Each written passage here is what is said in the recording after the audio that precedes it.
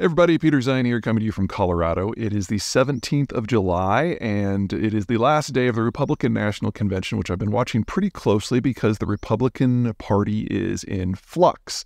For those of you who've been watching me for a while, you know that I've been saying for a couple years, several years now, that we're in the late party structure for what is called the sixth party structure. Basically, every generation or two, American politics goes into a period of flux where the factions that make up our parties move around.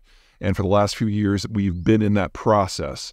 It's happening for both of the parties, but the Republicans are further along, so it's been the one I've been following most closely. Donald Trump is obviously part of this process and has been speeding it along. And now with the convention, we're starting to get a pretty good idea of what the next possible iteration of the Republicans are. Quick review. So most people associate the Republicans with a degree of social conservatism, international involvement, relatively hawkish positions on foreign affairs, especially military affairs, and a fairly pro-business outlook for businesses of all size. Every plank of that is now being challenged and rewritten by Team Trump as American society, demographics, trade, technology, and everything else is evolving. It makes sense. Whether or not this new structure that's evolving is the one that is going to stick remains to be seen, but we now have a pretty good idea of what the Trump Republican Party would be. Three big changes. The first one is a little bit of a surprise, a softer position on some social conservative issues like gays and abortion. Basically, the Trump Party is now saying that these are issues that should be decided by the states rather than the national level, and there's a lot of hardcore conservatives, social conservatives, who are really pretty unhappy with that. But Donald Trump is betting that his cult of personality-like hold over the Republican Party is going to be sufficient that no one can outflank him.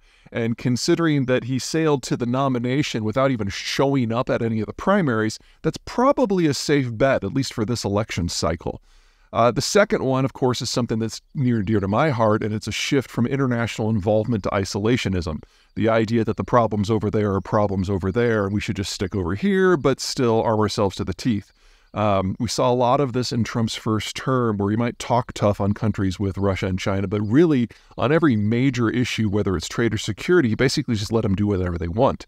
If it couldn't be negotiated and stuck to in a single afternoon of talks, he really wasn't interested. We saw that, of course, with Ukraine, and we've also seen it with trade policy with China, where we got this phase one trade deal, but then Trump couldn't bother to enforce it, so the Chinese basically just walked all over the United States as regards trade.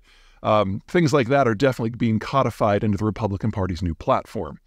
And then the third one has to do with business versus labor.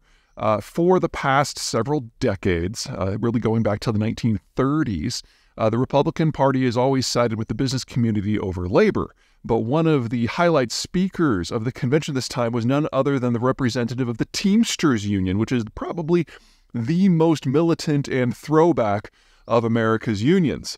And he talked about the Chamber of Commerce basically being a welfare club for businesses.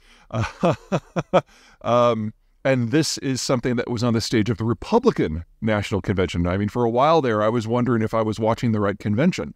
These are issues that are usually trumpeted by not just the Democrats, but the really leftist group of Democrats, like, say, the Squad. And now it's becoming core of the Republican Party platform. In essence, we are entering a golden age for organized labor in the United States. The United States is in the process of doubling the size of its industrial plant. Most of those jobs are blue collar, and so they're very amenable to be organized into labor unions. The Teamsters, of course, are all for that. And what the Trump Republican Party seems to be doing is basically ditching the entire business community and going whole hog towards organized labor. And among the new things that are in the Republican Party's platform are basically starting to challenge things like right-to-work laws in places like the American South and Texas that prevent, or at least dissuade, unions from forming in the first place. It's now the official Republican Party platform that that's a bad idea. Now, will this new trifecta stick? It's way too soon to tell, and the old Reaganite and Lincolnian Republicans are not dead yet. There were some hilarious moments on stage from my point of view. Ron DeSantis, who ran for president, of course, governor of Florida, he was just angry, and it was pretty obvious. But I would say that the highlight here for awkwardness goes to Nikki Haley, who came in second in the primaries against Donald Trump, still lost, of course. She came on stage to endorse Trump, and not only was she booed when she showed up, but her endorsement speech was really awkward. It was kind of like a woman being asked to toast her ex-husband who had an affair with the secretary and was now married her. It was that level of awkwardness. Anyway, Nikki Haley has already joined a think tank to reimagine what the next version of conservatism looks like in the United States now that the old Republican Party is truly and well dead. And Mike Pence has formed a think tank to do the same thing. Now, I'm not suggesting that one of these three visions, Pence or Haley or Trump, is the one that's ultimately going to stick, but I'm just highlighting that right now, for this election cycle, we have a very different Republican platform and a very different Republican Party. Everything is still in flux. This is not the final form. We won't get that probably until the next presidential cycle, and there's a lot of folks who have irons in the fire to try to figure out what that is going to be.